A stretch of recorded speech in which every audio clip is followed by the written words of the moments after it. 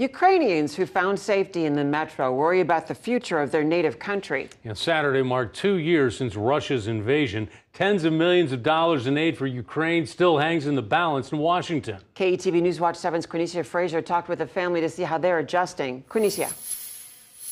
Julie, Rob, both women I talked with tonight still have family living in Ukraine, and they say support from the U.S.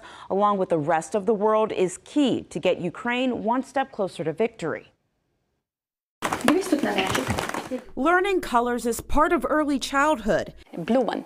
And Yulia Gritsik is teaching her nephew his colors in English. Purple. Gritsik's sister and her 2 young sons moved into her Council Bluffs home. They came in here about 4 months ago to flee the ongoing war in Ukraine that's now been raging on for 2 years. This is something so much bigger than just the war between 2 countries. So much is being involved and everybody has to stood up.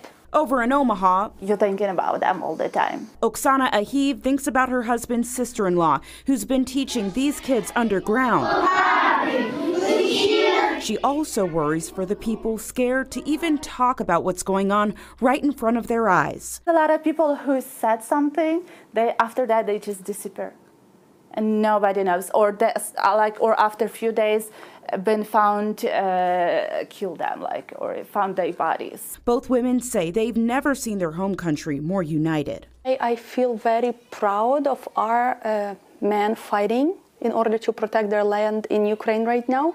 Gritsik and Ahiv hope Americans and the rest of the world don't stop supporting the place they once called home. All of us, including American people, European people, everybody, we all have to stand up and stop that war.